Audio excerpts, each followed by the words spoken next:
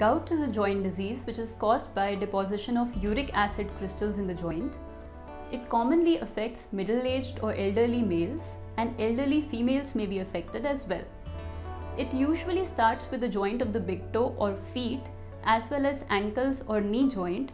It presents with sudden onset severe pain in one or more joints, which is associated with warmth, redness and swelling of the joint.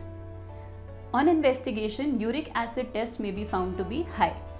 The treatment of gout is done by a rheumatologist.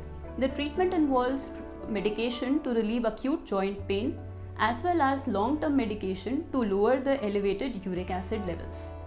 Apart from medication, a patient who is suffering from gout should avoid consumption of alcohol, red meat and seafood. Without proper treatment, a gout patient will continue to have recurrent joint pain episodes, which will eventually lead to joint damage. So it is important that early treatment is started by a rheumatologist to lower the uric acid and prevent the development of further episodes.